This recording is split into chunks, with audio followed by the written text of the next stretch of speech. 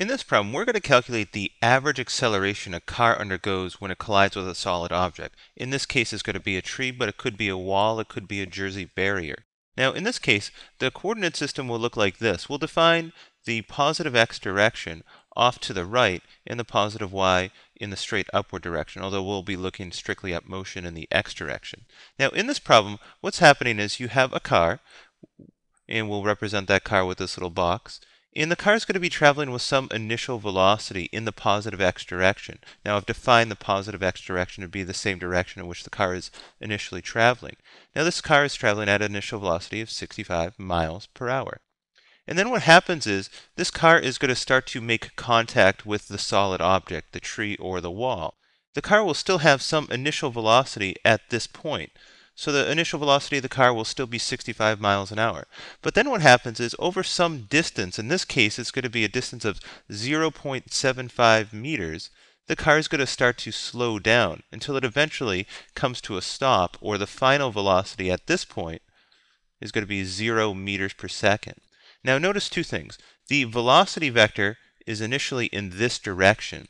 Meanwhile, in order for this car to slow down, the car has to accelerate in the opposite direction. That is, the velocity is going to change in the opposite direction in which the car is traveling. Notice this. Notice the velocity vector and the acceleration vector are in opposite directions. That's going to indicate that the car's velocity is going to be changing, or in this case, slowing down. Now, we haven't talked about it yet, but in order to cause an object to slow down, you need to apply a force. So there is going to be a force acting on this car, which is going to be acting in the negative x direction. The force has to slow the car down. And we're going to pick up this topic once we start talking about Newton's second law. But let's take a look at how to go about solving this problem. So to begin with, let's summarize some of the information. We know the initial velocity of this car is 65 miles per hour.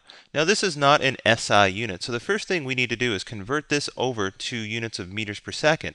So you should know that 1 mile is equal to 1.61 kilometers, and then 1 kilometer is equal to 1,000 meters. So that's my length conversion. That takes me from units of miles all the way over to units of meters. So notice this mile cancels out with that mile, this kilometer cancels out with this kilometer, and you're left with units of length of meters. And the next step is to convert units of hours over to seconds. So you should know 1 hour has 3,600 seconds. And again, notice this unit of hour cancels out with this unit of hour, and you're left with units of seconds. So you get now units of meters per second. And when you calculate this, you should get 29.1 meters per second. So make sure before you start any problem that you're in SI units, meters per second. Now, our final velocity in this case is going to be 0 meters per second. The car collides with a solid object, in this case a tree, and it comes to a stop. The tree provides the force to stop the car. Now the distance over which this car is decelerating is going to be 0.75 meters. Now what we're trying to calculate is the acceleration of the car. That is, how fast does the velocity of this car change as it's making a collision with a tree. And in this case, we're going to assume, and in this problem, we're going to assume that the acceleration is constant. That is, the velocity changes at a constant rate. Now, to solve this problem, what you can do is you can say your final velocity squared equals your initial velocity squared plus 2 times the acceleration of the car, which is what we're looking for, times the distance over which the car begins to slow down. Now, the final velocity of this car is 0. The car comes to a rest. So then you have 0 equals the initial velocity squared plus 2 times the acceleration times the change in distance. Now the next step that you have to do is take this initial velocity squared term and move it over to the other side. To do that, you need to subtract the initial velocity squared from both sides.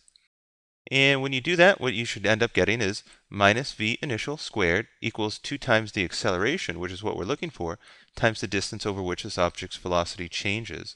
Now, the next step to do is to isolate the acceleration term, and to do that you need to divide both sides by 2 times delta x. So what you do to one side of an equation, you do to the other side of the equation, and what you should see is this 2 cancels out with this 2, this delta x cancels out with this delta x, and what you're left with is your acceleration equals the negative v initial squared divided by 2 times the change in distance. Now in this case, our initial velocity is 29.1 meters per second. You need to square the entire term.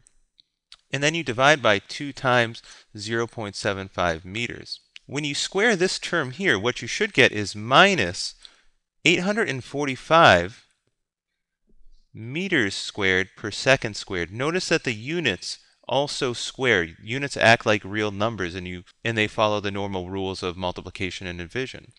And then you're going to divide this by 2 times 0.75, which works out to be 1.5 meters.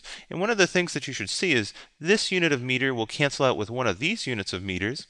And when you do this in your calculator, what you should get is negative 563.3 meters per second squared. And that's going to be your final answer. Now notice the acceleration is very large, and also notice the sign of the acceleration. In this case, you have a negative acceleration. And what that means is, if you go back to the picture of what's happening, is the object's velocity is changing in the opposite direction it is initially traveling. So we expected to find an acceleration with a negative number because the acceleration was in the opposite direction of the initial velocity. Now the last part of this problem is to calculate the acceleration as a multiple of the gravitational acceleration. The gravitational acceleration is defined to be 9.8 meters per second squared. So what we're going to do is we're going to convert negative 563.3 meters per second squared to multiples of gravitational acceleration. So to do that, what you do is you take minus 563.3 meters per second squared, and then what you do is you convert this by dividing it by 9.8 meters per second squared is equivalent to 1 g, and notice that this unit of meters per second squared cancels out with this unit of meter per second squared, and what you get is minus 57.5 g's. And this just gives you the acceleration in multiples of gravitational acceleration. Now in the next session, what we'll do is we'll make a position versus time, velocity versus time, and acceleration versus time graph for this problem.